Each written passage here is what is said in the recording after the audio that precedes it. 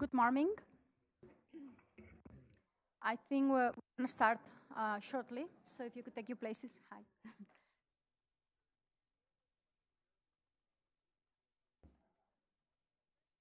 Thank you. Welcome to the panel on using competition law to promote access to medicines and other health technologies. Thank you for joining. Closer. Is it better? Yeah, okay, thank you. It's green, I think. Yeah, thank you, Jeremy. Thank you for joining us this morning. It is my absolute pleasure to moderate this panel on the use of competition law to promote access to medicines and other health technologies. I'm, of course, highly intimidated by my panelists and that have graciously agreed to join this panel, but also for the audience that has joined us. There is so much knowledge in this room on the use of competition law. The only advantage to me is that I lost my glasses, so I don't see you. I feel much better. So once we discuss this issue, because this is going to be a discussion, I would love your help on identifying yourself and who are you speaking from which perspective. The format that we are proposing for this panel is a dialogue and a discussion, given the knowledge in this panel as well as in the audience. There's going to be a first section that is going to be short presentations by my distinguished panelists. It's going to be less than an hour, and I'm going to be brutal on time management, even if I admire and love everybody of them. Then we're going to open up for a whole hour of discussion among the panelists and among the audience. So we're ready because we want your active participation in this discussion. Before we start, let me briefly introduce UNDP, the organization where I work, and share some context on our access to medicines and innovation for medicines and other health technologies. My name is Judit Ruis, and I work for the Health and Development Team of the UNDP Bureau for Policy and Program Support in New York. For the ones not familiar with the organization, UNDP stands for the United Nations Development Program. We are an international development agency and a subsidiary of the United Nations. UNDP works in more than 170 countries around the world, and our mandate is to support governments and development partners in the efforts to eradicate poverty, reduce inequalities, and achieve sustainable development goals and targets as part of Agenda 2030. UNDP work on access to medicines has its origins more than 10 years ago, when working with many in this room, we started supporting governments and others in efforts to increase access to medicines for the HIV/AIDS epidemic. In 2014, UNDP published a guidebook for low and middle-income countries on using competition law to promote access to health technologies. You have the publication in that table, as well as a short issue brief summarizing that publication. It's also available in our website.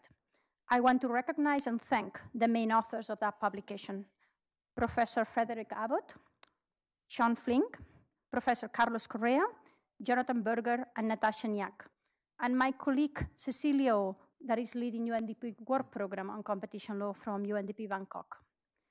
So why is UNDP interested in competition law? UNDP believes that one of the most effective tools to support governments in the achievement of Agenda 2030 is the creation of enabling legal and policy environments. The AIDS response is proof that access to affordable and effective medicines can halt and reverse an epidemic, contribute to increase in life expectancies and healthier communities and development overall. Increased innovation and ensuring the widest availability of medicines, diagnostics, and vaccines is essential for the achievement of Agenda 2030 and all its goals and targets, including universal health coverage. This week in New York, governments have agreed to scale up the response for tuberculosis as well as for non-communicable diseases, including promoting innovation and access to health technologies. And we're preparing in 2019 for another UN high-level meeting, this time on universal health coverage. So these issues should be at the core of the UN development work, as well as the UN development mandate. Many of the tools that we use for the AIDS response are still useful and important. Many are going to be and are being discussed in this important forum.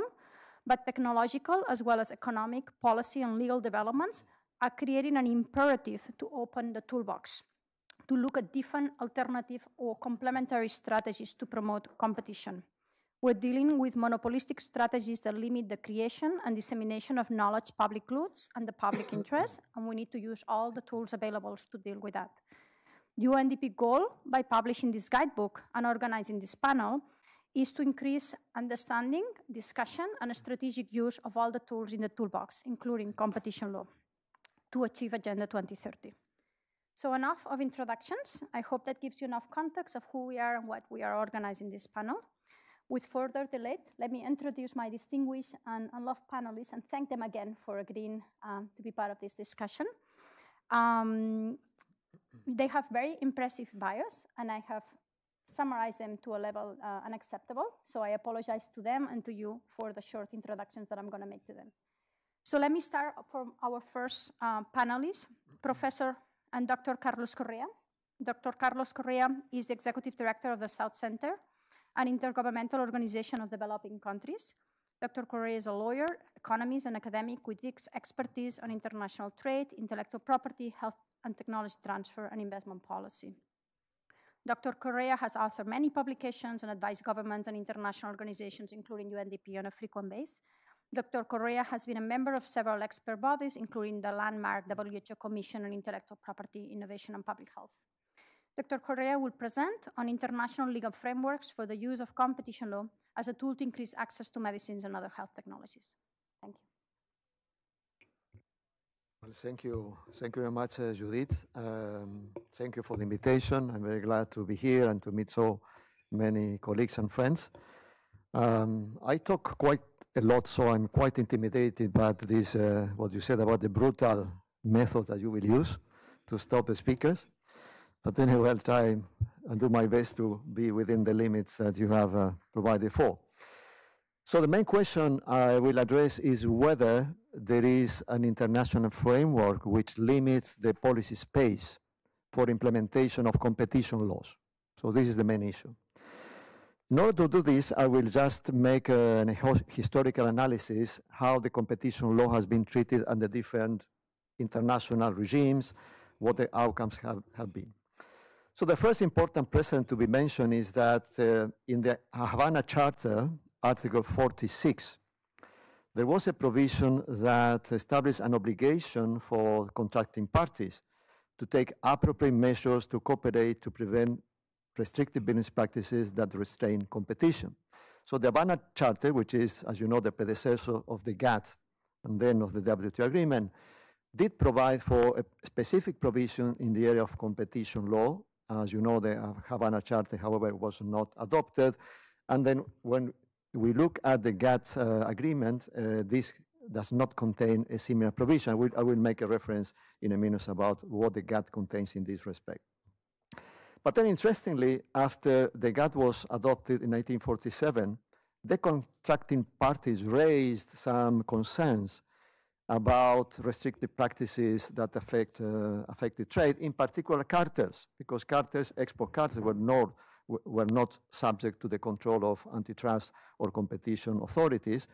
And therefore, a group of experts was established in the context of GATT in 1958.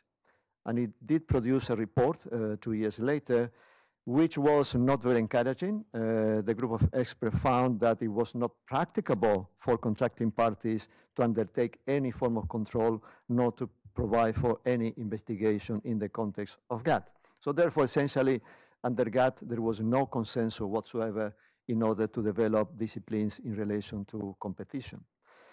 But then in 1976, at the conference that was held in order to establish the mandate for UNCTAD, there was a decision to work in the area of competition law. And this mandate was pursued, and a set of principles was developed and adopted in 1980. These are the set of multilateral, equitable, agreed principles and rules for the control of restrictive business practices, the so-called UNCTAD principles on competition law.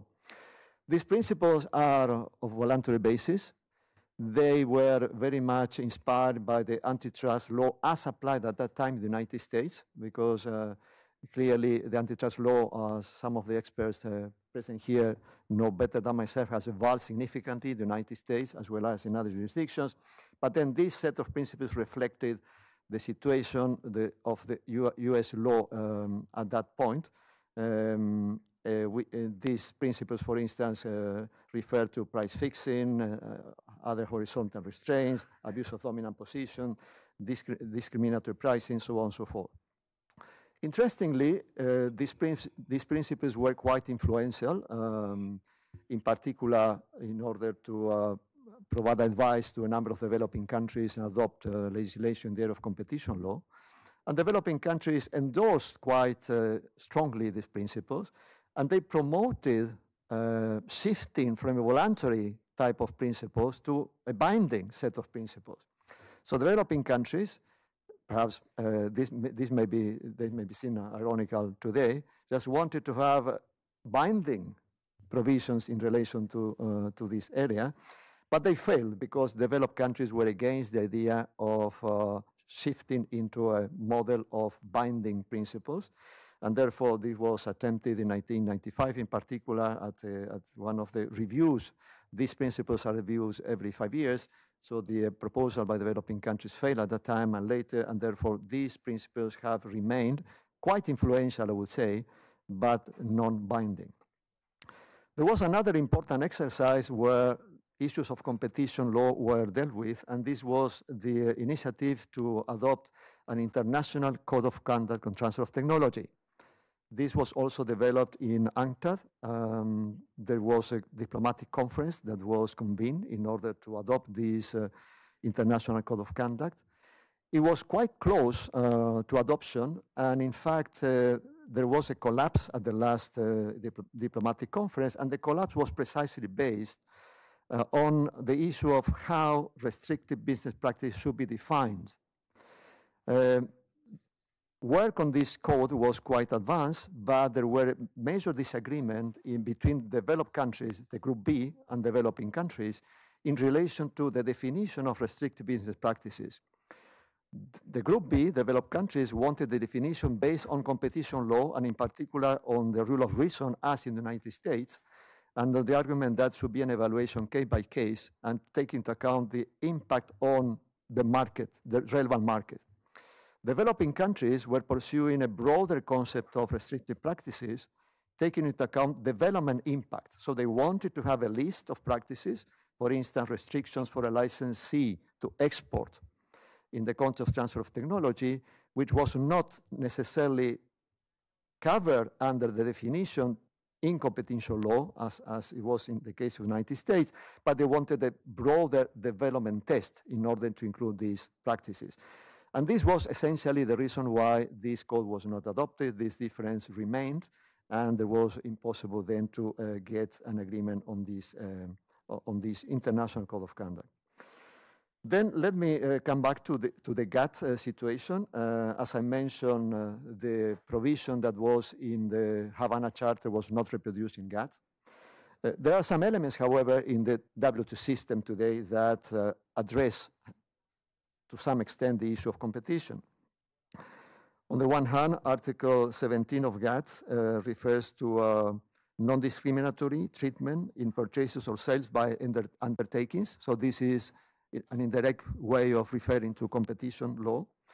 In the GATT, the General Agreement on Trading Services, there is a more specific provision that provides for an obligation to enter into consultations in relation to practices that restrain competition in trade and services. This is a kind of positive committee, but it does recognize that restrictive business practices may affect trade in services. Also in the case of TRIMS, the agreement that deals with trade-related investment measures, there is an interesting reference to competition policy in Article 9. It is established that as part of the reviews of this agreement, there will be a consideration by the Council for Trading Goods whether there was necessary or not to develop an investment and a competition policy. This never happened, however. There was no discussion, but the TRIMS agreement has many relations to competition, in particular because some performance requirements, for instance, local content, may be used in order to prevent some practices which unfairly affect competition. This is a situation then in the context of WTO as it is. As you know, probably, the European Union was quite keen to introduce competition law as part of the disciplines in the WTO system. There was a proposal that was made in Singapore to discuss the first conference of the WTO to discuss several new issues, and one of the new issues was competition. And the proposal by the European Union was quite ambitious. They aim at providing for disciplines in the context of WTO to control restrictive practices, to establish some methods of consultation, so on and so forth. And therefore, they were asking for clear commitments in the context of WTO in the area of competition law. This proposal by the European Union failed again. All these new issues were not actually very welcome by developing countries. One of them was also trade facilitation. In the end, there was something on trade facilitation, but competition law was one issue on which there was no further progress, despite as I mentioned, the strong interest by the European Union. And then one question that we may have is, why is this the case? Why is it that there has been such a reluctance, in particular on the side of some developed countries, to introduce disciplines in the area of competition? As I mentioned, developing countries wanted some on the basis of the experience of the UNCTAD set of principles. The European Union was also pursuing some type of disciplines, but this has not succeeded. And perhaps one of the reasons for this is that in competition law, there are strong differences in jurisdictions, in particular between the United States and Europe. There are differences in the way in which abuse of dominant position is defined, the way some particular restraints are considered. And perhaps it has been said, one of the reasons why there has been no progress in this field at the international level is because the United States was not willing to subject its own legislation to international standards. They wanted to keep the freedom, the policy space, in order to apply their own rules in this respect. So there was no appetite for this, and therefore today we have a system, an international regime, which provides policy space, full policy space for developing competition laws and disciplines. There is, however, in the TRIPS agreement, in Article 40, one quite peculiar provision that may be seen as limiting to some extent, the capacity of members of WTO to provide for competition disciplines in relation only to contractual license. If you look at Article 40 of the TRIPS agreement, which was initially proposed by developing countries, this was not part of the initial proposals by the European Union, Japan, or the United States. It was initially proposed by developing countries, which in fact wanted to reflect to some extent the principles of the failed Code of Conduct Transfer of Technology in the TRIPS agreement. In accordance to this provision, members agree that some licensing practice or conditions pertaining to intellectual property rights which restrain competition may have adverse effects on trade and may impede the transfer and dissemination of technology. So this is a general statement. There is no obligation in Article 40, paragraph 1. Paragraph 2 of this article has also a very peculiar drafting. It just says, nothing in this agreement shall prevent members from specifying in the legislation licensing practices or conditions that may, in particular cases, constitute an abuse of intellectual property rights having an adverse effect on competition in the relevant market. And then there is interestingly, the following sentence, it does provide some examples of such practices, such as grant back provisions. But then there has been quite a lot of work on trying to make an interpretation of this provision, whether this provision does empower members of WTO to implement policies and laws to control restrictive practices in the area of licensing, or whether this provision actually limits the scope for implementation of such laws. Interestingly, if you look at this text, you will see that the competition standard that was applied in the United States, in particular, the rule of reason is reflected. This provision indicates that there should be an assessment in particular cases, and there should be an assessment whether such practices constitute an abuse which have an adverse effect on competition in the relevant market. So again here, developed countries prevail. Developing countries, in their original text, they wanted to reflect this development test, meaning that some licensing provisions, licensing restrictions may be subject to disciplines even if these conditions are not met. For instance, one clear example is the case of licensing agreements which prevent the licensee from export. This is a set of restriction because this will not allow a licensee to generate, for instance, scales of production, and will not allow the licensee to grow. And this is cannot be captured under a provision of this kind. Therefore, this was the reason why developing countries were aiming at a broader concept. So this is just to say that in the context of the WTO, there is in general broad scope for any WTO member to provide for disciplines in their of competition law.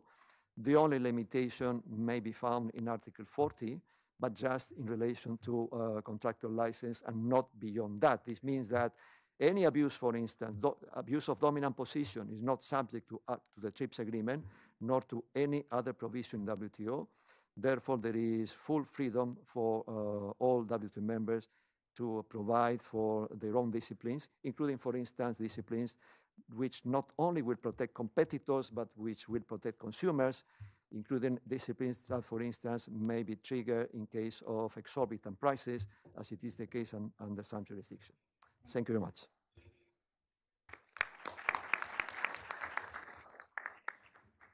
Thank you, Professor Correa, for setting up the standards so high on time management and content.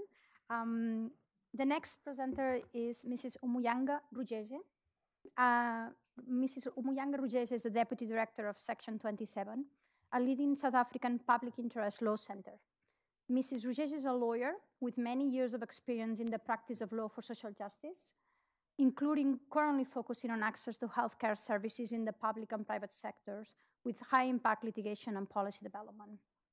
Mrs. Rujeje will be presenting on one of the most important examples of the use of competition law to increase access to medicines in a developing country, the 2003 Hazel, Tak, and others HIV/AIDS case, as well as an ongoing South African Competition Authority inquiries on the pricing of cancer treatments.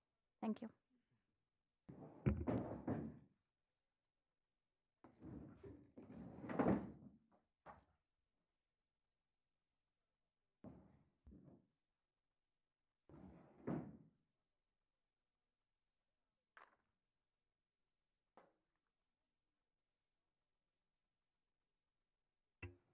Thanks, Judit.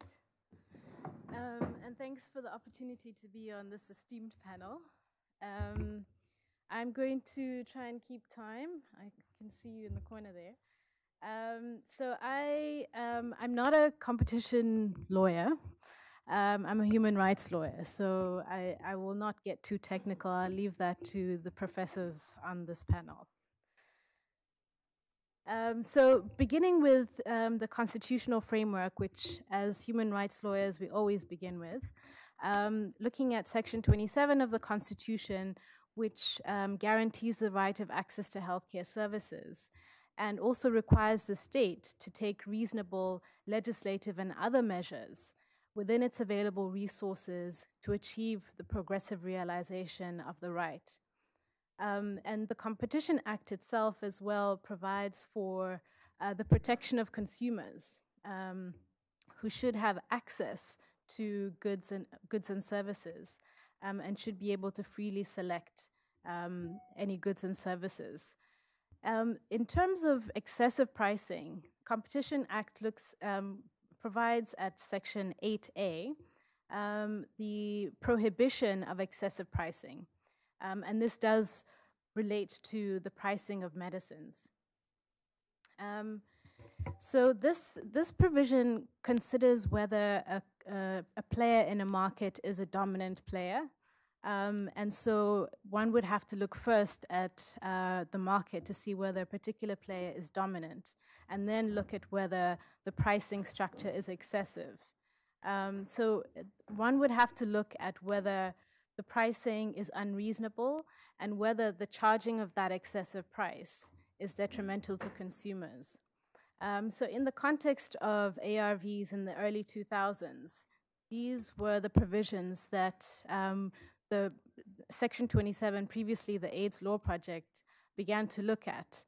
And this was a time in which there were many deaths due to HIV and AIDS. There was tremendous discrimination against people living with HIV, and there was also a great deal of violence against those people. And at the time, of course, there were medicines available, but they were not accessible. And the reason being the high cost of those drugs. So ARVs in the early 2000s in South Africa amounted to 1,000 Rand a month. And that was unaffordable then as it is now. Obviously, in the early 2000s, there were very few people who could afford those drugs, and those were the only people who could access life-saving medicines. And so Hazel Tao was in that very position. She had been divorced by her husband, who found out that she was HIV positive. He went to court and got a divorce without her consent or knowledge, sold off the communal property, and she was left homeless and without any money at all. So she approached the AIDS Law Project and soon became one of the leading members of the Treatment Action Campaign. So the AIDS Law Project considered these provisions, and this was a very innovative way in which to conduct human rights law. So Hazel Tao, together with healthcare workers, one of the unions, COSATU was a leading union at the time, began to do the research necessary. And some of those people who were involved in that research are available in this room today, including Jamie. And it was a great deal of highly technical information that had to be gathered, analyzed, and put into a form of a complaint to the Competition Commission. So the drugs involved were produced by GlaxoSmithKline and Boehringer Ingelheim. And the complaint was essentially that these companies engaged in excessive pricing of ARVs to the detriment of consumers. And that was, of course, we argued, in contravention of Section 8A of the Competition Act. Some of the evidence brought to the Competition Commission linked the lack of access directly to deaths and to ill health of people living in South Africa in huge numbers. At this time, there were constantly funerals. Everyone was affected. And what was important about this intervention was that there was local solidarity amongst workers, amongst unions, amongst healthcare workers, community members, all of those who were affected, and international organizations working around the world, including in the US.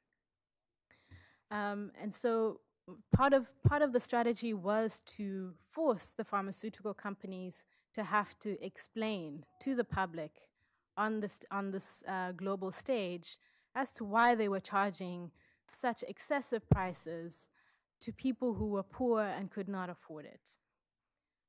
So the Competition Commission found that these companies were using their patent monopolies to deny licenses to other manufacturers and to keep their prices excessively high. This finding would then have gone to the Competition Tribunal. However, there was a settlement at that point. And I think partly because those companies wanted to avoid a public fight about these excessive prices and the models of pricing. And partly those companies wanted to enter the rest of the African market.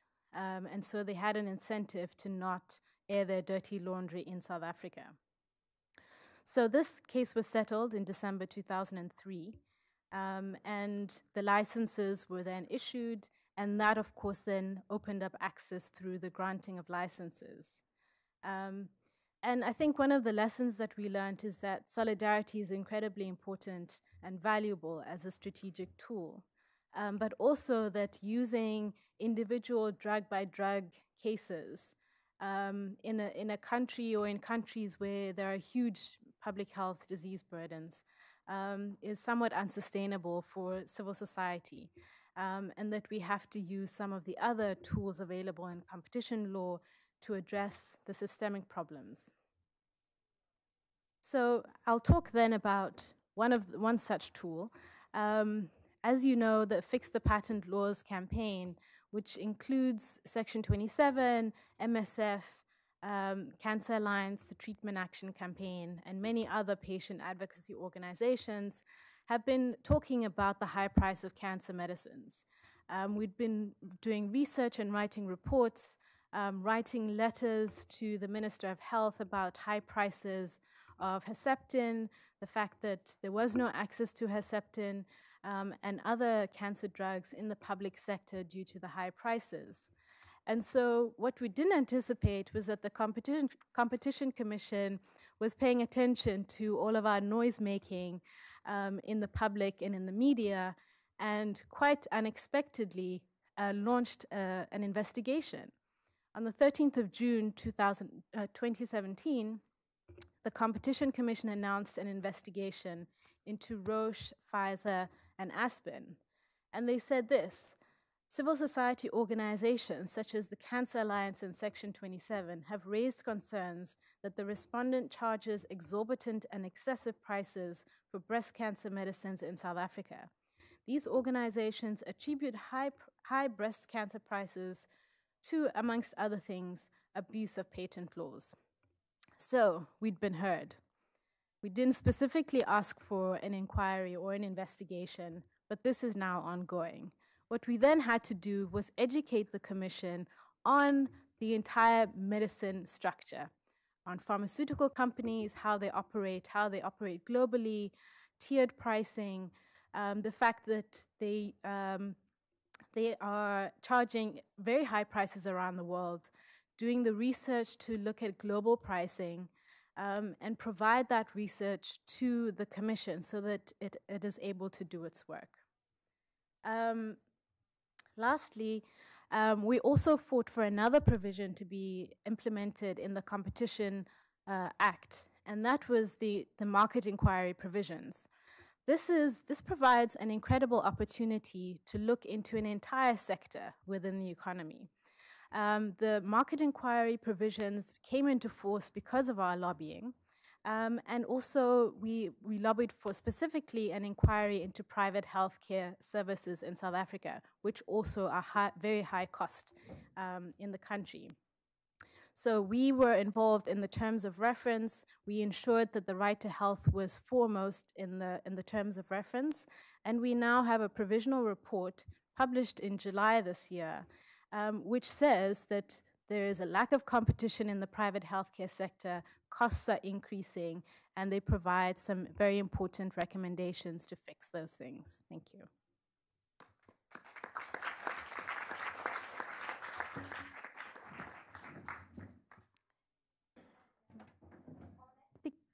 Mr. Jamie Love.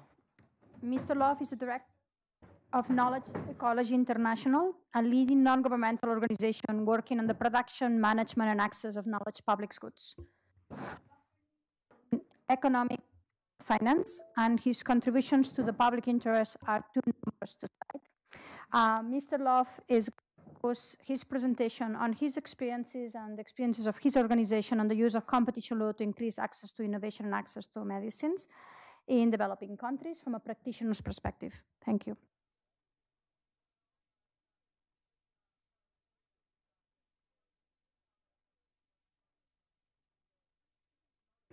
Okay, can you hear me okay? Well, thank you, Judit, for including me in this panel. And I thought I'd start out by saying that the first competition case I ever worked on was in Alaska, and it involved mobile homes and rent control. There was a rent controls during a big boom in employment from building a pipeline. So you couldn't charge very much for the space that you would put a mobile home on. But the persons that controlled mobile home spaces would enter into agreements, so you'd have to buy a trailer from a particular vendor in order to rent the space. So that in theory, the space was cheap, but the trailers were really expensive. And that was the first antitrust case ever brought under the state of Alaska antitrust case. And that was a tie-in case. And that's one of the things that got me interested, I think, from a completely different field, actually.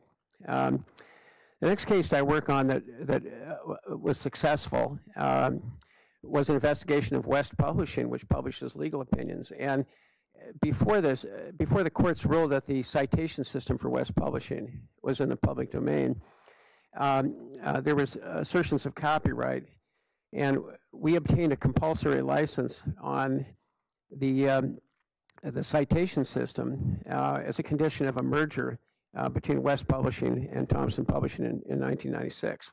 So later, when I would be lectured about U.S. government officials about how the U.S. didn't do compulsory licenses, or you had to have some ridiculous public health catastrophe to justify it, we just did one, and then I did a follow-up one the next year with Microsoft on the browser case. So, and that was the remedy to that was a compulsory license on the protocols and things that related to working with the Microsoft operating system. So kind of a long ways from the medicine cases, but the next big case I worked on was the Hazel Tao case, which was mentioned. I was invited by TAC to be an expert in the case and to submit an affidavit. And then the commission actually hired me to head up a group to evaluate the complaint. And several people here, turns out, were part of that case at that point. Now, can you read this okay? Let me see. It's a little small right there. We were supposed to evaluate the Hazel Tao case. At one point, we had, as experts on the case, Ashel Prabhala, Professor Yaman from Harvard School of Public Health, Iris Boutros, Juan Rivera, his Oxford public interest lawyers, including Shamir Bashir, who a lot of people know who he is. Michael Palmito, who's been hanging around here today, Aidan Hollis, Brooke Baker, Carlos Correa, Professor Scheer up at Harvard, Jerry Reichman, who's sitting right over there, Professor Sandra Friedman, Professor Billy Jack at Georgetown then, Rob Weissman, who's been here today, Sean Flynn, who's one of the organizers of the event, who was the lead lawyer for us on this case. Shubha Ghosh, I think, is also here this week, I think somebody told me, and Thru Balasubramanian, who runs our Geneva office. So these are just, now, all these people actually had expert reports in this case, but they were under seal until a few years ago when Lottie from TAC filed a Freedom of Information request to make these things public. So now all of these reports from all these people. Did I mention, one thing I left off here is Professor Eleanor Fox should be on that list as well from NYU, who's a big antitrust expert. And these were, I wasn't pro bono, but I think we were billing out at $150 a day is how we were billing our time out. But most of the people that worked on this case did it for free because they thought the case was so important. I want to just show you briefly from the evaluation. I created a table here of, just the tables from the excessive pricing evaluation just one of the parts of the case. And there was 13 different tables. I'm just going to show you this table right here. One of the approaches we took in the Hazel Tao case was the commission was a little concerned about regulating everything because the statute's quite broad and it covers milk, haircuts, cars, oil and gas, I mean, everything. And so they were kind of concerned about the precedent. They were very moved by the power of the attack case and the mobilization, and they wanted to do the case. They never done a case on excessive pricing at the time. So I presented this matrix, which was you put goods in two categories. There was intellectual property goods on the one hand, and those were things that you could copy at a low cost, like a drug, for example, or software, or journals or textbooks, or a music CD. And then you had physical goods and services, like housing or doctor services and things like that. And we said that the difference was that if it's an intellectual property good, you're not like trying to force someone to provide you a haircut or give you a gasoline. You're basically asking if they have a right to prevent you from doing something. If it's a limitation on the freedom to make their own chair, or to build their own house. I mean, it's a different kind of a thing. So we said that the privilege of a monopoly should be dependent on a test that would be different than it would be for physical goods and services. And we also had things into essential, non-essential, and luxury goods as these different categories. And of course, in the Hazel Tao case, HIV drugs were in this sweet spot of intellectual property goods, things you could copy for free. They were essential. And so that was really made it much easier for the commission to decide to implement a very far-reaching and very important reform. The Hazel-Tao case essentially led to all of sub-Saharan Africa having first-line treatments for about that was just really what changed everything, that case. There was quite a few other aspects of this, including defenses and different benchmarks and things, and I'm not going to belabor the case any further than that. But I just talk about a few other things, and I just want to check to make sure. How much time do I have? 4 minutes, okay. I'll try and keep within the 4. I was involved in the Bayer Nexavar case in India, and in that case, I think it was a competition case because there is an excessive, I think it was an excessive pricing case because there was a statutory requirement in India that you have to make products available at prices that are reasonably affordable. So the issue I was brought in as an expert for was I forget how much it was, 50,000 or whatever the number was per year. Is that reasonably affordable in India? And I felt that was one of the easier jobs I'd ever had to ask, because the per capita income at the time was, I think, less than $100 a month or something like that. So, and that case was appealed up to the Supreme Court. And then I think the problem with that case has been that the political feedback from the U.S. has been so that the Ahmadi government has sort of not done more of these cases. But it was an important precedent as to how you evaluate. And I'm not going to go through all the details. There's a lot of cases we've been involved in where we've lost. For example, we opposed Celgene, which is a big drug company in the United States, from acquiring a company called Juno. Now, Celgene was developing its own CAR T treatment for multiple myeloma around a certain, I think, CD30 protein or something like that. Or maybe it was a different protein. But anyway, I can't remember all the science part of it, but they were identical to a competitor that Juno had. And they were going to basically do the same thing. CAR T is a treatment where they take your blood, isolate your T cells, modify them, inject them back in your body, and it either kills you or cures you from an incurable form of cancer. It's really a very promising line of therapy. The first ones put in the market were priced at $363,000 and $475,000 per treatment. So we didn't want Celgene to control both the technologies. The FTC was the one that reviewed the merger, and we thought we were going to get them to hold it up, but they said that they couldn't consider a pipeline product as competitors because neither product had been approved by the FDA, even though Celgene paid $9 billion essentially for this technology, which we thought was evidence it was not too nebulous, actually, in that particular case. I could go on for a while, and some of our stories are bad stories, like, for example, our attempt to get investigation of the Shire collusion with Sanofi and the Icahn School of Medicine in New York to prevent competition in the U.S. market for Fabrazyme. But I'll stop now. Thank you.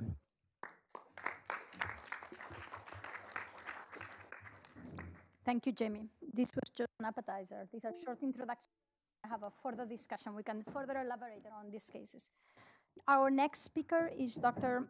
Padmashree Sampath. She's a fellow at the Berkman Klein Center at Harvard University with publications and expertise in the industries of economics, trade, technology, and intellectual property. She's also an adjunct professor at the University of Abbot in Denmark. She was, until recently, the Nations Conference on Trade and Development team that developed the UNCTAD report on technology and innovation. Dr. Sampath's presentation will focus on the data and the findings of her latest research. Thank you.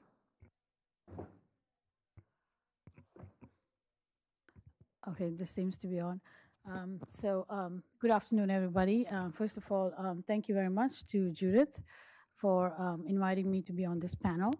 And My presentation today will focus on the question of patents and rising market concentration, looking at some issues of relevance for policy. I just want to start by giving you a bit of a background. So The Economist in 2016 produced at least 2 short opinion pieces. There were a couple now in 2017. But these were about how corporate profits and returns on capital are at a near record level in the United States. The concern was that high profits are not entirely due to innovative investments, but due to market power or reduced competition, and that incumbents in certain sectors are becoming more entrenched. The Council of Economic Advisors of the US, similarly in 2016, issued a brief about the decline in competition. These studies, among many others, since then make the point that industry concentration has risen and that the firms seem to enjoy greater rents. But at the same time, these rising rents have not attracted firm entry or more competition in key market segments. So is there a problem with the market? While we continue to discuss this and debate it and scratch the problem on the surface, there are some really worrying trends. If you take many high-tech sectors, what you really see is that profitable companies 10 years ago are still the profitable companies today, and the profitable companies today are likely to be profitable 10 years later. And all major industries seem to be characterized by more and more stratification. So, but these major market changes are not happening in isolation. They're happening in the context, in the backdrop of a number of policy changes that are facilitating this move. And some of those are related to the global trade regime and the intellectual property policy and reforms that we are seeing since 1995. So Professor Walter Park of the American University and myself, we embarked on a study where we tried to look at a couple of questions.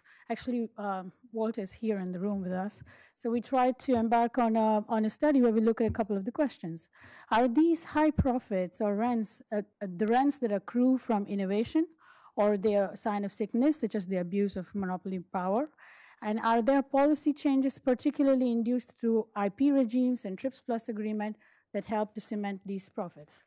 Now, I want to just, first, before I present the results of our study, I want to put it against the backdrop of what's happening globally in terms of the rise of non-financial firms. So what's changing in global markets from 1995 to 2015?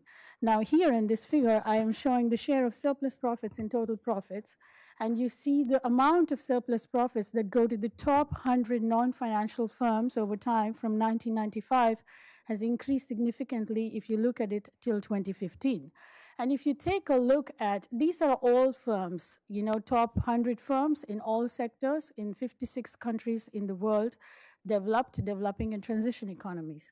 And if you take that and take a look at what's happening parallelly with the intellectual property regime, in 1995, we start with the TRIPS agreement. You have gradual accession and widespread employment of IP reforms in countries from 2000 onwards. You have actually certain kinds of regulatory reforms in the US and in developed economies like the America Invents Act, which culminated in 2012, 2013. And these are being then transformed through regulatory harmonization with partner countries in free trade agreements, okay? Now, and what does this mean really when we say that the surplus profits are rising? This is what it really means in terms of market concentration indices, right? So what you see here is the rise in other assets of these top 100 firms, which is the green line. You see a rise in physical asset holdings, which is the orange line. You see a rise in revenues, which is the blue line. But you do not see a rise in employment, which is the point that I think Professor Susan Sell made in the previous session. So we are looking at a financialization of global economy. And so against this backdrop, in our study, we provide an early look at the effect of patent rights and activity on this kind of market concentration and firm profitability using data on global companies. So what we look at is 2 basic questions. One is, has there been more entry of affiliates of foreign companies into industrialized markets? And have indigenous companies in the developing world gained participation in global technological markets? And are patents stifling competition in key sectors? which, as Stiglitz says, should be a global public good. We use 4 countries in our analysis. We look at the US market and 3 emerging economies, India, Brazil, and China. We construct 2 separate data sets. I'm not going to go into the details of how we construct the data, what we look at. In the paper, we really do more serious econometric analysis. I'm running out of time, so I'm just going to go and present a few results, okay? Now, the first set of results we find is, first, we find that the concentration of patent ownership is significantly related to market concentration in the United States of America. So in this, basically what we really find is that in the pharmaceutical sector in the United States, when we take all the firms, domestic and foreign, we find that the mean sales of the top 20% is about 170 times the mean sales of the middle 20% from 2009 to 2014. That's the difference in the amount of sales. Then we also look at, in the pharmaceutical sector, we find that a US parent company typically receives the most US patent grants. And we find that the concentration of patent ownership is within the leading firms related, it leads to actually market concentration. So although per se you can't say that, patents lead to market concentration, what we find is that when firms concentrate their patent ownership, it leads to more market concentration, because those patents then, they together act to facilitate the dominant position of the leading firms, okay? And then we look at, so what, in the case of other countries, Brazil, India, and China, in our sample, we're not able to directly look at market concentration because the data is not sufficient. So what we look at is what is happening to the sales growth of American multinational company affiliates. How does that link to patent reforms in these countries, okay? And what is happening to the rate of return of these firms. So here I have some graphs which show you that. So here we look at affiliate sales growth as linked to patent reforms. This graph shows what's happening in Brazil. So the red line shows the patent reform index, where we try to capture how the patent regime in the country is strengthening over time, okay? And the blue line shows you what's happening to the median sales growth, okay? So here you can see that related to the patent reforms, you are seeing a rise in the revenues or sales growth of US multinational affiliates. You see almost the same trend in India, and then you see the same trend here in China, right? Then the second set of results we have, we look at what is happening to the affiliates of US multinational companies and their local counterparts. So when you have these patent reforms, what happens to the local companies and what is the rate of return, right? Now, this is the case of Brazil here. The blue line now shows what is the rate of return of MNC affiliates in Brazil, US MNC affiliates in Brazil, and the red line shows the rate of return of local companies, okay? So you see that the blue line is obviously increasing, the red line is going down. You see a similar trend in the case of India, and you see almost the same trend in the case of China. Now, another interesting set of results that I have no time to go into is the question of what's happening to R&D intensity. Because although what we find is that although the rate of return of US MNC affiliates is increasing over time with patent reforms in these domestic economies, there is no increase in their R&D intensity, okay? So this is another result that we find. So I'd like to summarize briefly and leave you with a few thoughts, okay? So first one is, what is actually then the use for these domestic economies when they implement patent reforms, if they don't have greater access, and if you don't see greater R&D intensity that is of relevance to these economies? This is a question that we raise in the paper. This is a question that has been there since the inception of the TRIPS agreement, but this is something that is even more critical today. The second question is, global markets are changing, and we are looking at that. The markets are not the same that they were in 1995. They're far more stratified, and there's much more of market power in markets today. So what is the role of competition policy in this context, and how should we articulate it? Shouldn't it be much more stronger than ever before? The third question that our analysis raises is that it's not just a question of capabilities anymore. These are three markets we are looking at where firms are capable. They're capable of production and they're able to also patent. What we really need to now see is whether markets are functioning, whether markets are able to create a fair basis for competition, and whether the rents that come out of this process are innovative. Now, that's something we are not able to analyze in our paper because there's no way to benchmark what are the deadweight losses of the grant of an intellectual property, particularly patent, and what should be the benefits of that. But maybe we can regulate markets in a different way. So these are some of the questions. Thank you very much.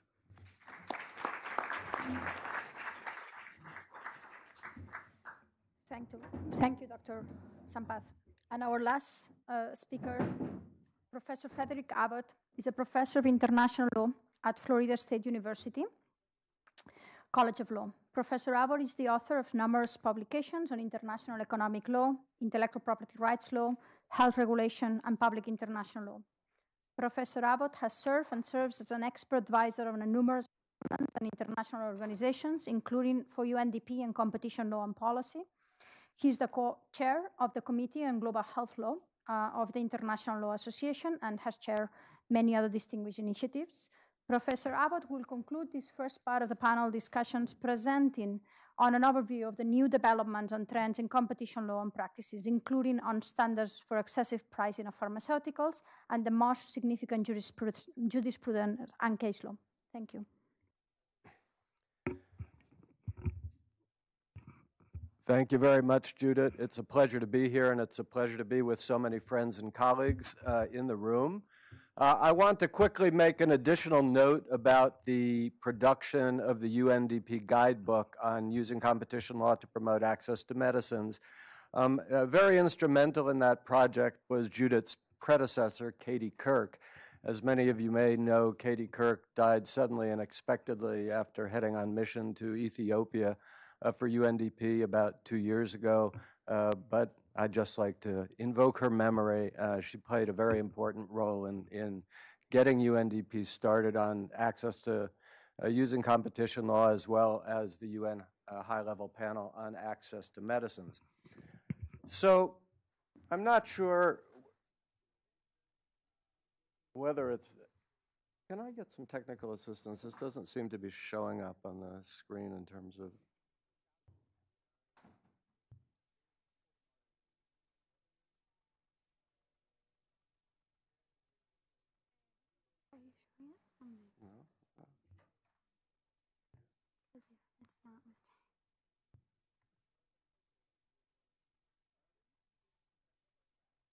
so what? No, it's not moving the slides. I mean, not. Like, it's just not matching what's actually on here. I just want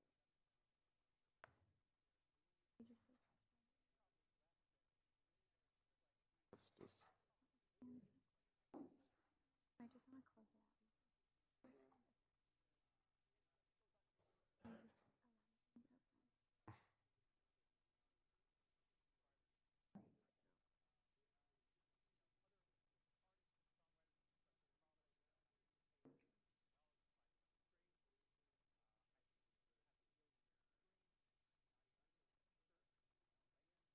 I'll try to go to the next one. All right. Okay. Lights.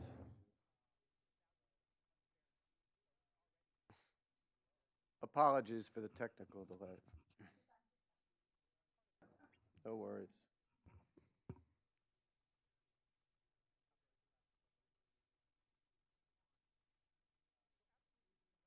Well, all right. We'll do the best we can. So I've been encouraged to talk at a fairly high level of generality because there may be people in the room who aren't so familiar with competition law, but I'm going to mainly not follow that imprecation because I think actually there is a high level of expertise in the room. And at least the second part of my presentation will be devoted to some fairly technical issues concerning competition law doctrine. But to start with, in a fairly quick overview of the current situation. We know that the global pharmaceutical market is characterized by multiple failures: political, economic, regulatory, scientific, which requires that we use a competition law which is not unidimensional. And by unidimensional, I refer to the focus on elimination of producer constraints, because this is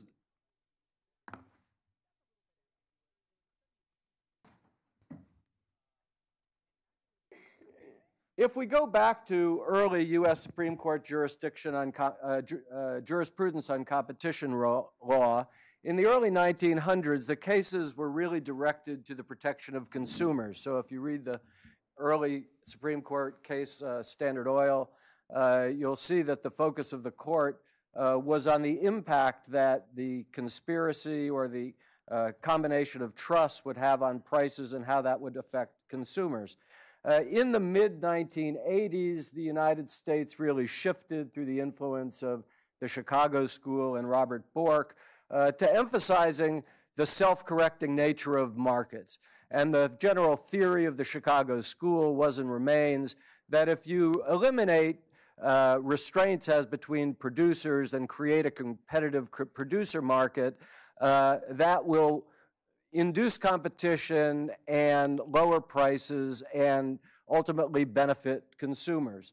And this Chicago School, for better or worse, continues to permeate discourse on competition law, both in the United States and the international level. And why this is important, we'll revert to that a little bit later. But the key point I would like to make is that where markets are characterized as the pharmaceutical market by legislatively authorized grants of exclusive rights, whether that's patents or exclusive marketing rights, removing constraints as between producers does not result in lower prices to consumers. You actually have to go directly at the higher prices themselves, which will refer to, for the sake of argument, as excessive pricing, and refer back to that. To talk a little bit about trends, there's a tremendous amount going on in this area, certainly since UNDP started its active work on competition law 5 or 6 years ago.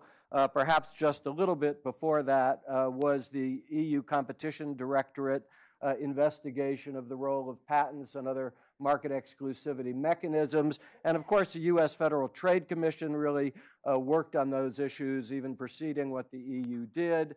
And the EU is continuously monitoring and challenging patent settlements. The Dutch government is in the middle of an investigation on the pricing impact of patent extensions and regulatory exclusivity rules. The EU Competition Directorate has opened up what it refers to as a unique investigation into the pricing practices of South Africa's Aspen Pharmaceuticals, and it specifically refers to excessive pricing as an exceptional circumstance. The leader in excessive pricing investigation is the UK Competition and Markets Authority, and I'm going to come back to that because that's the specific doctrinal issue I want to discuss in more detail. The Italian Competition Authority also has been quite active, including finding Aspen guilty of excessive pricing and imposing fines. The French Competition Authority is in the midst of a pharmaceutical sector inquiry. Some colleagues of all of ours involved in the Dutch Pharmaceutical Accountability Foundation have just asked their competition authority to take action against Leadient Biosciences in respect to excessive pricing. The South Africa Competition Commission, as we mentioned, as has been mentioned, has opened up a large-scale investigation in the health sector, a very complex investigation. For those involved in the IP policy, its development and implementation, competition law is factored significantly into that. As Umanya mentioned as well, there's other actions currently under review in South Africa. And among other things, UNDP hosted a multi-country consultation in Pretoria back in 2016. One of the most active competition authorities is the Chinese competition authorities, and there's actually 3 agencies in China that work on competition matters: MOFCOM, the NDRC, and the SAIC. And they've been quite active, including both in the ordinary restraints of trade and in excessive pricing. We can go into some more detail about what all of these people are doing, but this is just basically introduction. The Competition Commission of India is doing a baseline study of the self sector. They had opened an investigation on Herceptin. The status of that isn't entirely clear. A very active competition authority in Malaysia, the MYCC. UNDP hosted, again, a consultation for the ASEAN countries about a year ago. They've just produced a pharmaceutical sector study. A lot of the groundwork in that was done by TWN. And they've also just are in the process of developing guidelines on IP and competition, in which UNDP has also submitted comments and participated. And then in December of last year, we also conducted a large consultation in Latin America in Rio de Janeiro with, again, a number of people in this room. And so in that consultation, we had presentations by every competition authority in Latin America on what they're doing. And so, you know, these are trends in 2 minutes. We're not at this stage really going into precisely what they're doing. Some of the bigger, more interesting cases going on right now, the state's attorney generals in the United States, and there's also a criminal investigation by the Department of Justice against a broad range of generics companies. And if you were going to write a case book about restraints in the pharmaceutical sector, you only need to read the detailed complaint of the state's attorney generals against the generic sector. Restrictions of supply, extensive text messaging and meetings about fixing prices, rigging, bidding to the pharmaceutical benefit providers, informal meetings, actually referred to as girls' nights out among the pharmaceutical producers to have discussions about price fixing. And so this is going to be really a major case, and a number of the companies that, again, many of us have liked to think about as friends of the access movement are very heavily impacted by this competition investigation. I won't go into this, but you know, the powers of the Canadian Patented Price Review Board have been recently upheld. The most active prosecutor of competition cases is the U.S. Federal Trade Commission, the Health Antitrust Division here in Washington. And I really have to give a lot of credit to this group because they are fighting against Big Pharma. They are working persistently, being fought every step of the way in every case, all the way through appeals to the Supreme Court. If again, you want to see the worst types of human behavior, read the settlement in FTC v. Mallinckrodt and the excessive pricing of a liver treatment for children. It's just horrific to think that a group of adult human beings could engage in conduct of that type, and the FTC got a major settlement against them and a compulsory license for the medicine. Recently won a case, at least at the district level, of sham patent litigation against AbbVie, that its lawyers knowingly and willfully secured patents and used them in paragraph 4 litigation to prevent the entry of generics and a $400 million plus fine. Again, just to briefly mention, you now even have, I call it bio on bio. This is Johnson, Pfizer against Johnson & Johnson alleging abusive behavior in restricting the right of health insurers to provide reimbursement for biogenerics. I'm not going to go into details, but that's a current case. now I'm finally getting to the point of my presentation. So, so this is what I regard as the single most important competition action going on today, which portends to have very significant implications. And this is the Competition Market Authority in the United Kingdom against Pfizer. And the CMA had made a determination against Pfizer for excessive pricing in a case involving something called phenytoin sodium capsules. These are an older anti-epilepsy drug but used by almost 50,000 patients in the UK.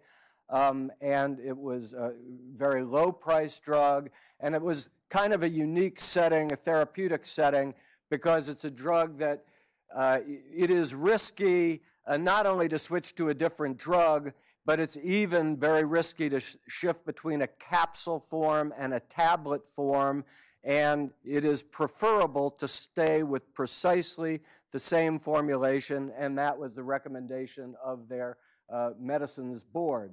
So what Pfizer did in this case, they could have negotiated a price increase with the National Health Service, but they decided that they wouldn't get enough of a price increase.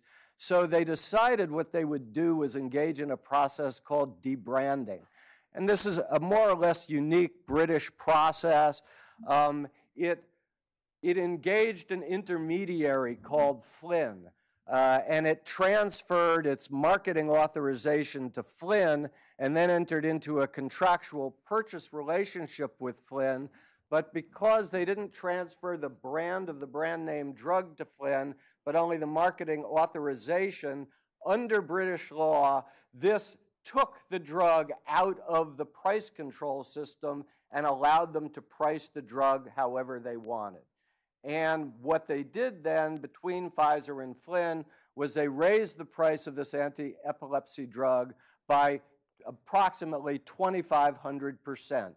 So the cost to the NHS went from £2 million to £50 million in 1 year. And that change persisted.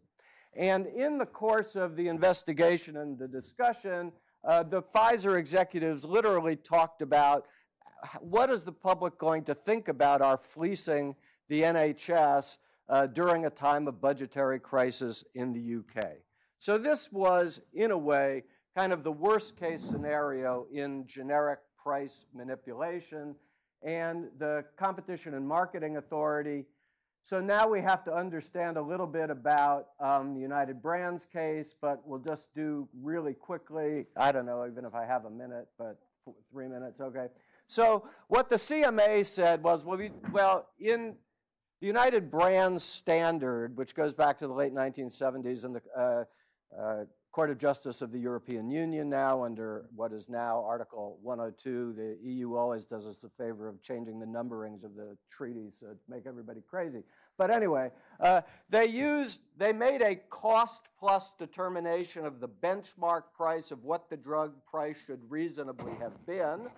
And then they looked at that cost price plus price and then looked at the price that Pfizer and Flynn were charging for the drug and said, we have no difficulty concluding that that price is excessive, right? That the 2,500% price increase was excessive, in particular because Pfizer showed no reason why there should be a price increase. They're providing exactly the same drug from exactly the same factory in exactly the same formulation, so there was no reason for a price increase. But under the United Brands standard, there's a second prong to the legal analysis. You not only have to show that a price is excessive, you also have to show it is unfair. And you can show, so unfairly excessive. And you can show it is unfairly excessive in one of two ways. You can either show it is excessive and unfair in itself, or you can show it is unfair in comparison to other competitive drugs on the market. But the European Court of Justice made it very clear that only one of those tests need to be satisfied. So in the United Brands case, again, which is the main jurisprudence of the European Court of Justice. You've got a two-pronged test. The Court of Justice specifically said that cost plus is the best mechanism for establishing a benchmark, number one. And number two, you can show unfairness in one of these two ways, which I won't repeat. The decision of the Competition and Market Authority, which goes to 550 pages and is in excessive technical detail, rejects, it validates the finding of dominant position by Pfizer and Flynn. So they controlled the market and consumers didn't have a realistic alternative. They were locked in. But it rejected the excessive pricing determination.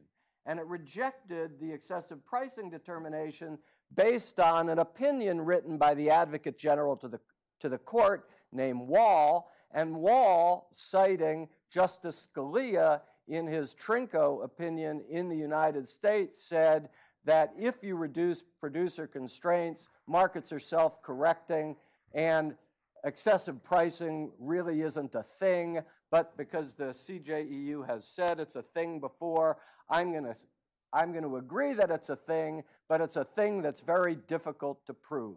And he went on to say that it's not only required that you prove it in the way that the CJEU has said you had to prove it in the past, but I'm going to require, I think you should perform multiple analysis on each prong, even if the test has already been satisfied by the prong that was laid out by the Court of Justice of the European Union. So that wasn't accepted by the Court of Justice in what that Advocate General opinion was for, the Latvian copyright case, which in fact set a lower standard for excessive pricing. But trying to compress this all, the Court of Appeals, the Competition Appellate Tribunal, relying on Advocate General Wall's opinion, said it wasn't enough for Pfizer to use a cost-plus formula for determining whether the price was excessive, and it wasn't enough for the competition authority to show that the price was unfair in itself because Pfizer provided absolutely no justification for the price increase because everything stayed the same except the price, and even went a step further and said the drug is cheaper in every other European market, which presumably would have even satisfied the second prong, but that the Competition and Markets Authority should have done something else, even though it couldn't quite articulate what that something else was. Now, why am I mentioning this? Why do I say this is the most important case? Well, with UNDP and others, I've met with competition authorities on every continent, and, well, I don't know, Antarctica, if that's a continent or whatever. But, and the group of people who are the main competition authorities and competition judiciary study the same cases. They tend to think a lot alike.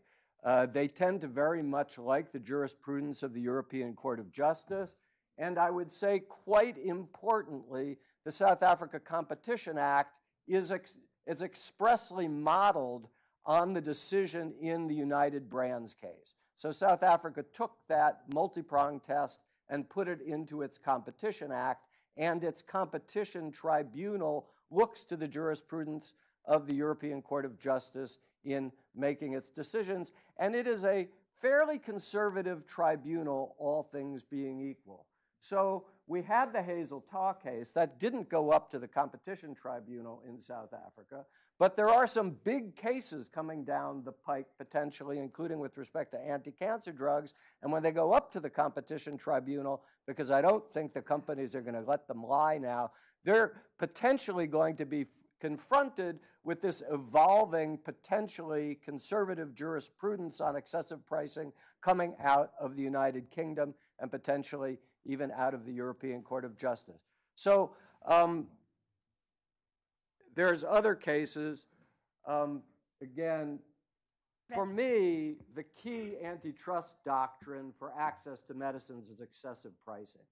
Because, again, to reiterate, if you're looking at patented medicines and exclusive marketing right granted medicines, the companies probably aren't engaged in intercorporate collusion or restraints of trade. They are using a legislatively granted authority to charge a price which is beyond a reasonable price, an excessive price. And unless you can go after excessive pricing, which incidentally you really can't do in the United States, so we'll leave that aside, but I'm hoping to change that before I die, but probably won't. You have to look at a complex analysis under patent law. So I apologize if that was more technically detailed than perhaps it should have been, and maybe we can come back to it. But I just want to be aware that there's a lot of positive stuff going on in this field, but there's also some considerable risk from a doctrinal standpoint that competition authorities are confronted with. Thank you. Thank you. Well, thank you. That was an incredible panel. I know we've been unfair with all of you. I mean, summarizing this knowledge and experience in most of you within time frames of 10 to 15 minutes. But I think it's important that we open the discussion. I mean, what we learn in this panel is we have the legal and the political space and the policy space, apologies. We have the need. The data is showing increased market concentration, and the public returns on that market concentration are negative, I will argue. We have experience leading civil society organization in the United States and in South Africa and in other countries, as well as, of course, governments have tried and are trying to use these tools. This audience, I will argue, is mostly academic and civil society. What are the roles, what are the questions that the academic community, as well as what are the roles that civil society can play in promoting the tool of competition law and broadening the tools? I will say in Agenda 2030, the use of competition law is not an option, it's becoming an imperative. So how can we react, how can we increase its use at a country level, mostly in developing countries, to increase access to medicines and innovation? What have we learned? So this is an open question. What are the barriers for scaling up the use? Has the tool been neglected? And if yes, why?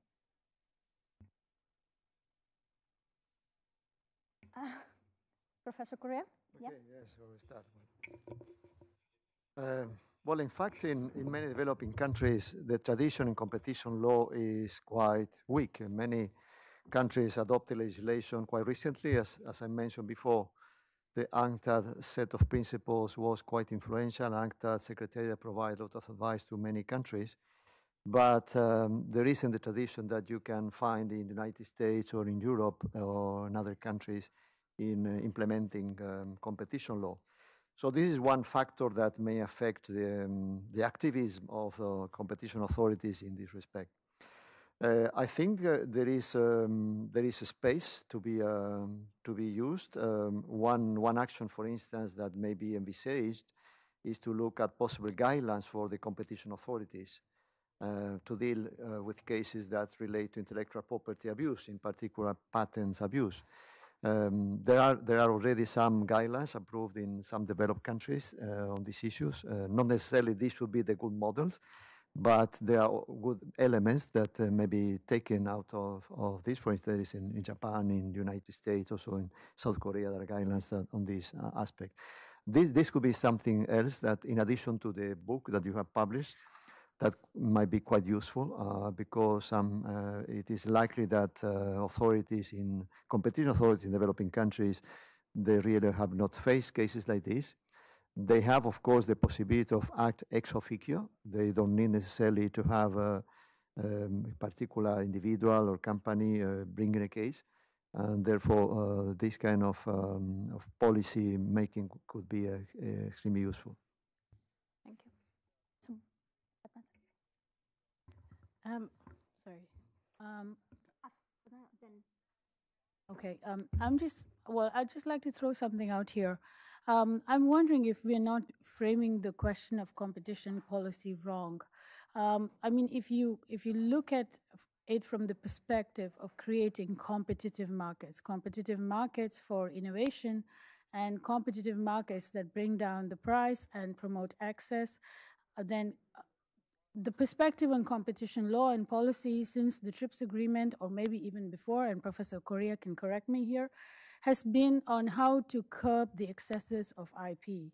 And I think that maybe we should really think about how competition policy can be a complement to intellectual property rights regimes and create competitive markets for the production of goods, products, innovative ideas, outcomes, and promote access.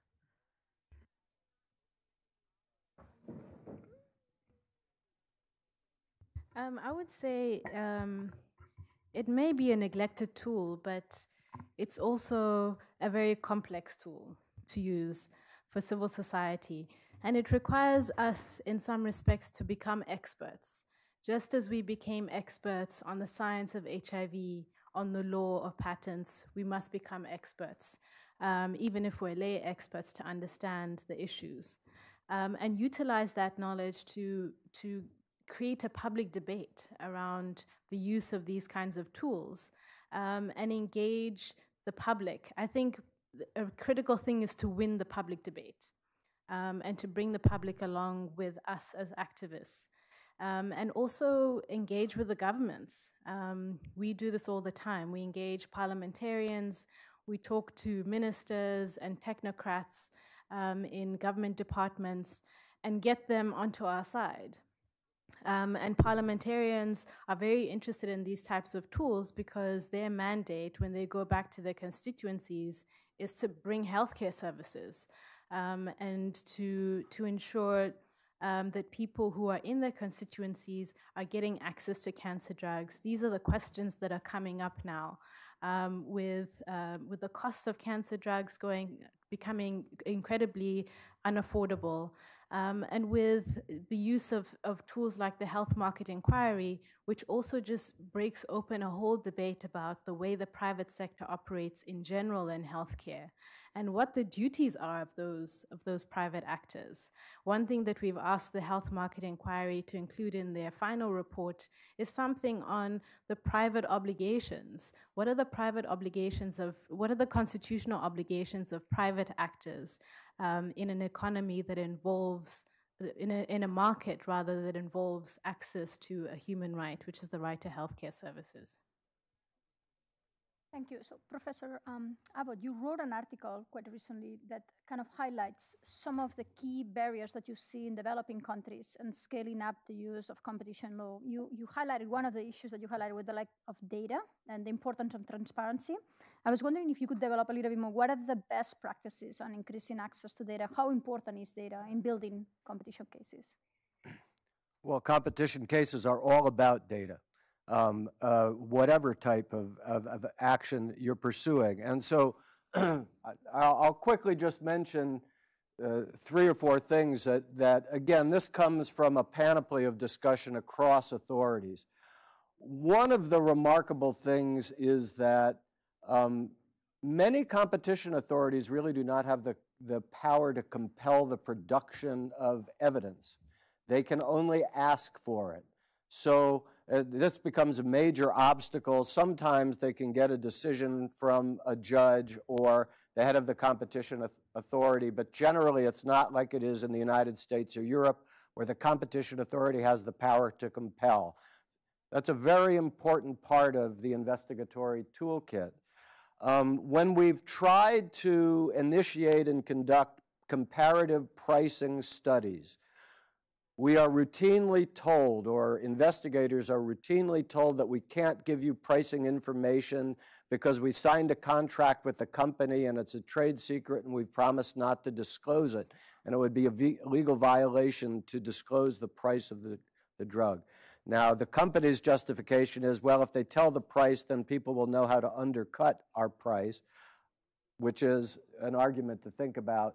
But even if we're looking at the simple things about what's patented, which some progress is being made on, and what the term of exclusivity is, that's difficult information to assemble. A key issue, which is true in many areas, of course, is that competition authorities tend to be underfunded. And so, pursuing a case like the US Federal Trade Commission, which costs literally millions of dollars, is something that just may be outside of the reach of many competition authorities. And finally, I would just mention that one of the biggest risks today is a new push by some governments for the negotiation of international competition law standards, which in my view is not being done to help pursue investigations, but being done to impose process constraints and doctrinal constraints. And as a developing country, I would be very wary of these negotiation efforts.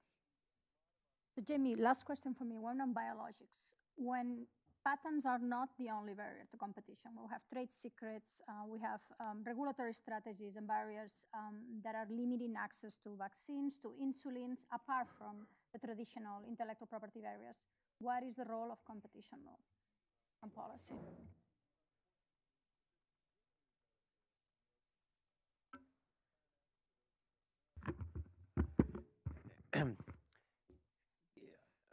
I think as Fred's survey and the comments by the other panel, Ms. Carlos, and what's happening in South Africa and all this work that you're working on, it makes it clear that there's a wide range of things that governments could explore with competition law. And so, and it varies a little bit from country to country in terms of what their jurisdiction is. But the fundamental problem is we've just completed a survey for some members of Congress on biologic drug competition in the United States. And we looked at all the drugs that were put on the market from 2005 to 2015, I guess, a 10-year period, or 11-year period.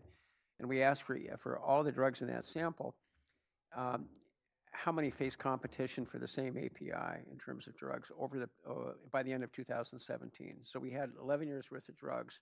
Some of them were biologics, and some of them were small molecules. And for the small molecules, I forget the exact percentage, but a fairly high percentage of them face some competition for some. And the competition occurred normally after about 10 years. For the biologics, they only had about 15% of them had any competition with the same API, and the competition took place about 6 years later. And the average number of competitors for the biologics was about 1.5, and it was about 9 for the small molecules in the U.S. market. So what you have in biologics is you have entry taking place less frequently. When it does, it takes place later, and you have fewer competitors. So a system of incentives, which is a temporary monopoly, which is supposed to work the same for both the biologics and small molecules, works very different for the biologics and the small molecules, even though the cost of the trials are roughly the same in both cases. What we're proposing, what we're shopping, to people, and what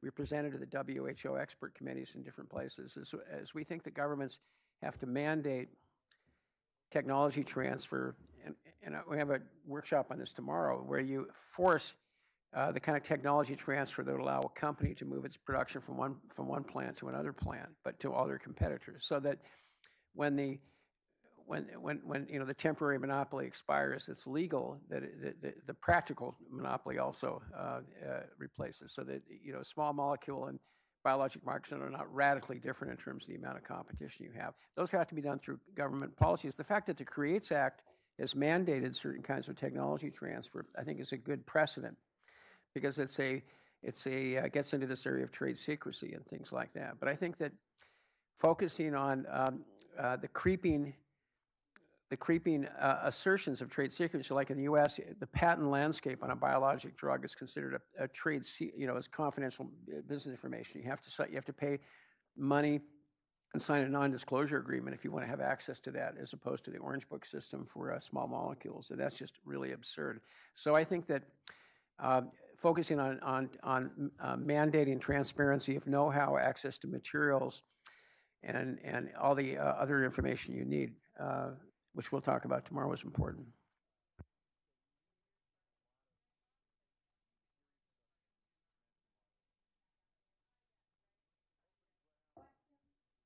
Questions, comments? Yeah, Professor Brook.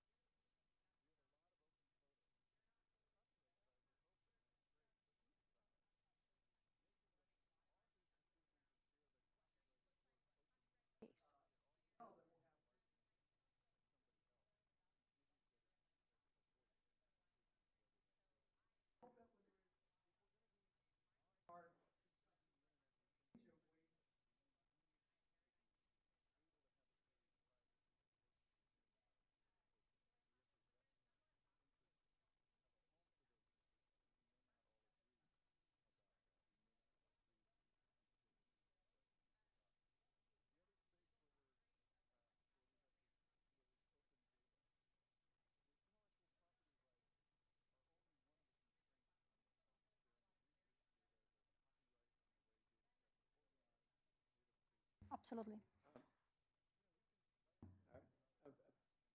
Fred had mentioned that he thought that excessive pricing was really an area should be a priority to kind of work on that. And we tend to agree, but let me just give you a couple. I mean, what Brooke is bringing is there are other ways to deal with that, so like, and I think that's true, but let me just give a couple ways that we thought within the area of existing compulsory licenses sometimes can be issued if you think the price is excessive. That's one area, like for example, the next VAR case and things. The standard we've sort of proposed for developing countries is to sort of cite the Doha Declaration, which was in August, a panel report was published by the WTO that said that constitutes a subsequent agreement among member states, and it's used to interpret the agreement, even in the context of tobacco regulations. So that really shows how broad it is. That there's a mandate that you have to implement your intellectual property laws to promote access to medicine for all. So we think, like in the TAC case, came up, and in the India case, it came up. Does the price lead to access to medicine for all? That's an empirical test in a developing country, and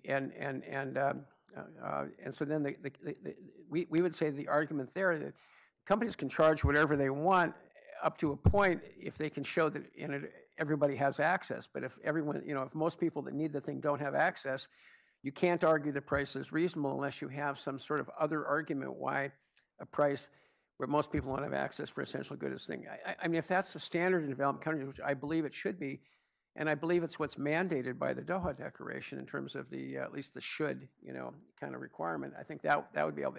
It doesn't really work, I don't think, in a place with a robust insurance system, including a lot of the Latin American countries where you have a legal right to things, or in the United States or Europe. There you have to really dig a little deeper to really address the incentive system. What we've proposed in these NIH licenses, what we call a three-step process for determining whether the price is excessive. The first step is if you do an independent technology assessment, is the value of the product excessive relative to the benefit that it provides? And this is particularly important when there's a mandate for government to provide insurance, because then the government's forced to buy something under in a lot of systems, like in Medicare and things like that. So then if it's priced higher than the value, we think that would be one ground based on independent assessment. That's the first step. The second step we would have would be, is the incentive excessive? And by this, if you look, for example, at a product like Herceptin or Gleevec or a lot of rare disease products, certainly the hepatitis C things, at a certain amount of revenue benchmarks, we would say that you'd have to say that that irregardless of what you think about the value of the product, the incentive itself is a separate test.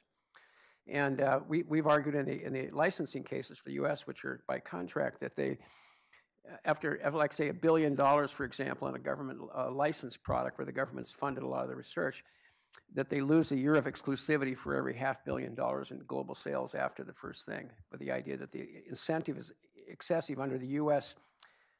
statutory framework for buy-to-all licenses. And the third step would be the access thing we mentioned earlier. Does the price actually lead to hardships and access barriers in terms of excessive co-payments, and the idea, for example, if drugs are ended up in tier 3 in the US market or something like that, that would be the third test. But we think that's what we proposed in terms of the higher income countries. More questions from the audience or comments?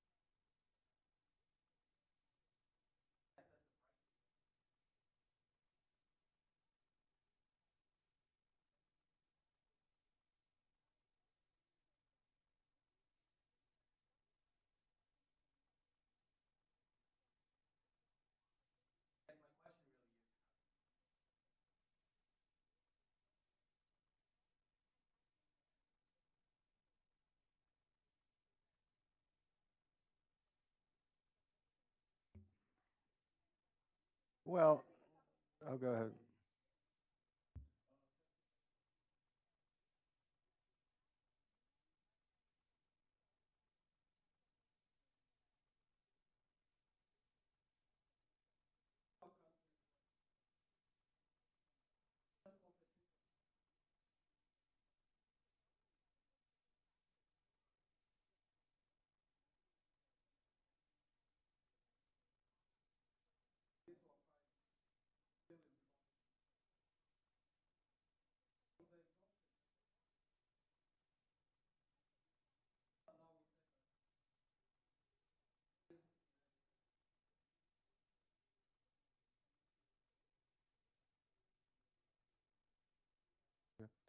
Can,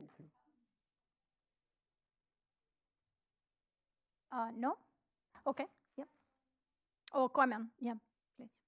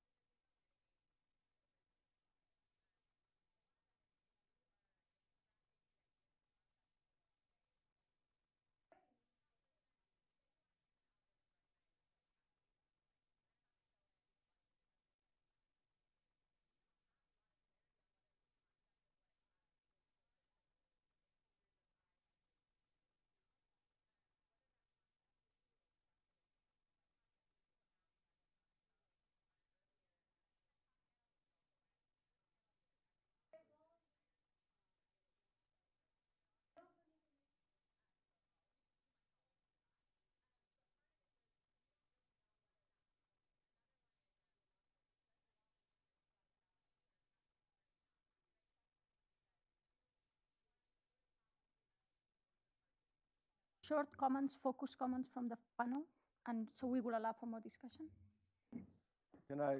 so I'm going to quickly take the comments by Brooke and your comment really quickly.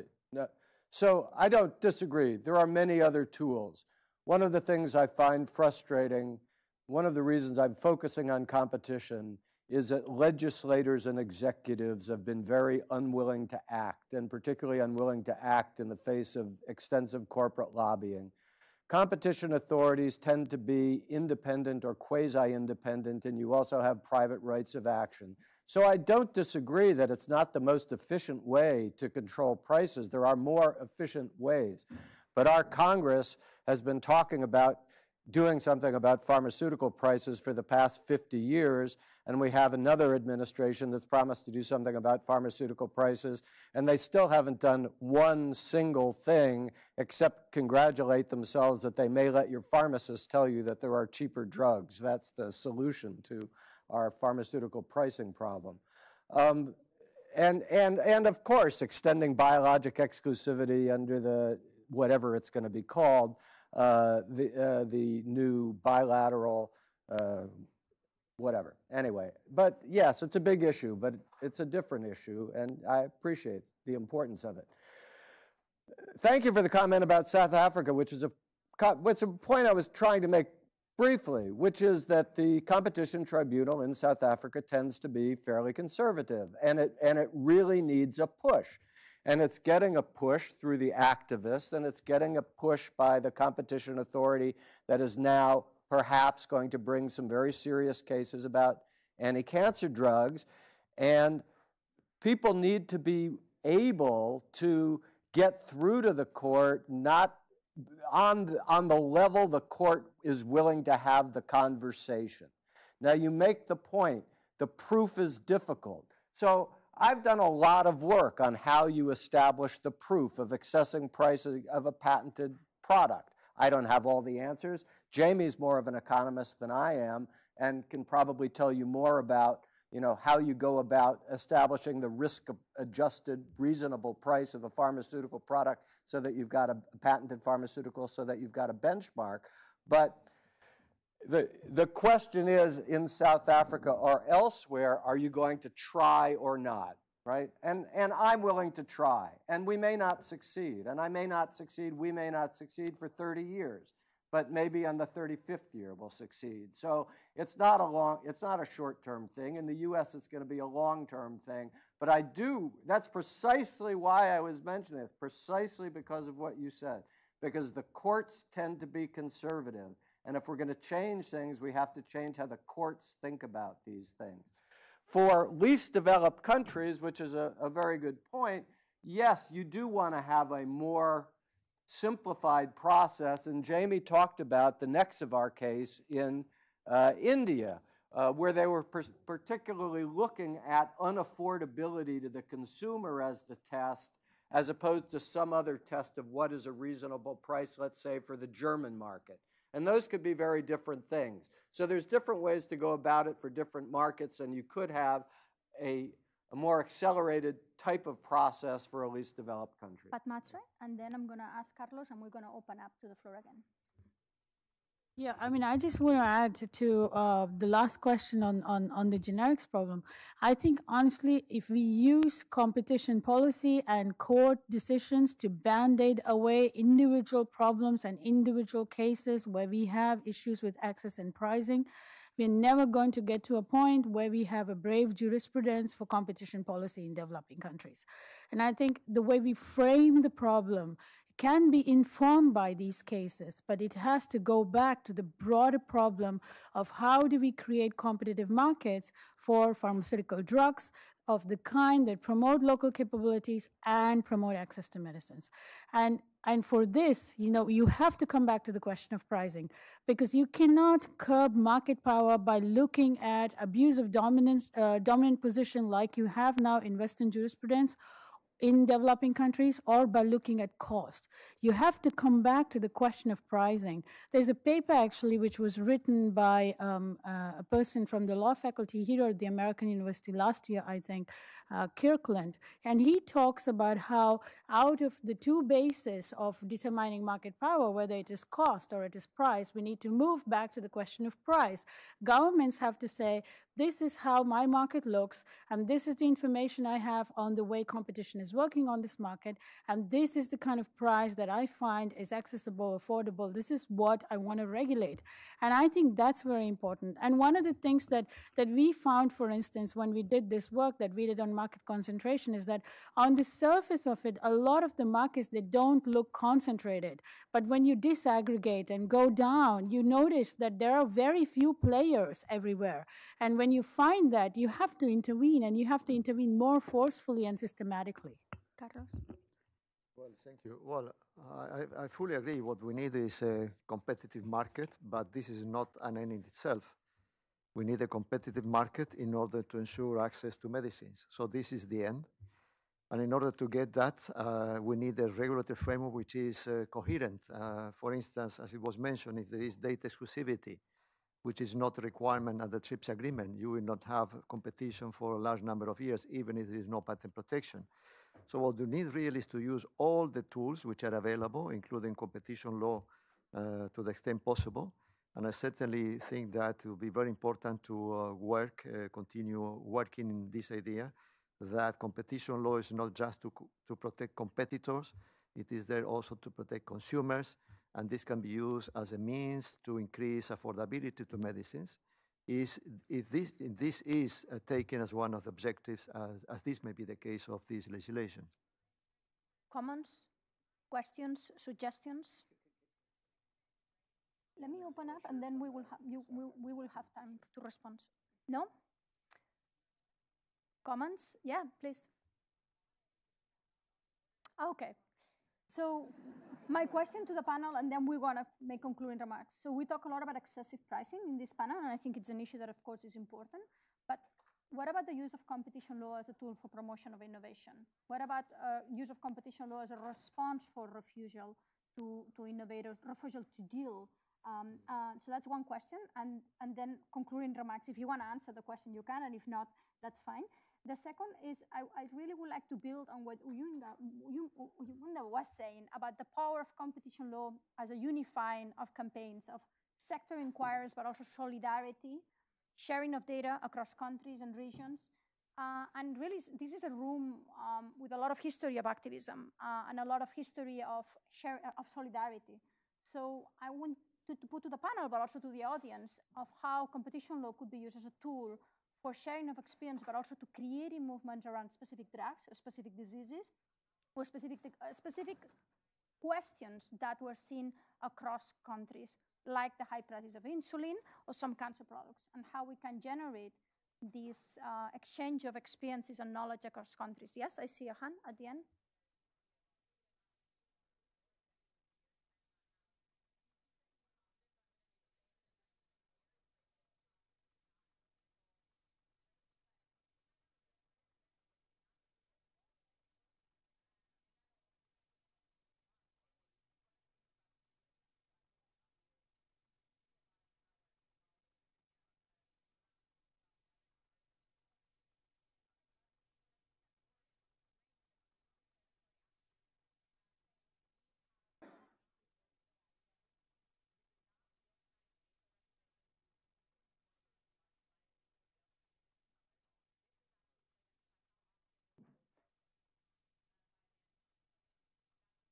So I'm being told we're out of time, so I'm going to give 1 minute to each panelist. You can respond to the questions or make your concluding remarks, whatever you want to use with that minute. Basically, how do we increase access to competition law and for what? What are the most strategic movements in developing countries? I'm going to start that way. Okay. Well, 1 minute is not perhaps enough, but just to refer to one of the issues that you raised, the role of competition in promoting innovation. Interestingly, one report by the Federal Trade Commission in 2003 about competition and patent law thus make the point that it's not just through monopolies that you promote innovation. Competition is a major driver of innovation. And this aspect, I think, should be also stressed. I like your reference to refusal to deal. Perhaps it's too late to make a comment on this, but this is a very important doctrine. It should be part, for instance, of legislation dealing with compulsory license. This could be and should be one of the grounds for compulsory license. It has been the case in some Italian decision by the Italian Authority on Competition. So there are a lot of elements that can be used in order to achieve both innovation and also access to medicines in a context of a more competitive markets. Thanks. So I think that we do need to have better collaboration and better access to information. And I'm sure many of you have spoken to Suri about bringing together research and addressing some of the paywalls that are barriers for access to research articles, to data that we need in order to build cases. Whether using competition law or any other form of law or any other tool. And so I think for us, people in this room and at this conference, that's a key area for us to collaborate on.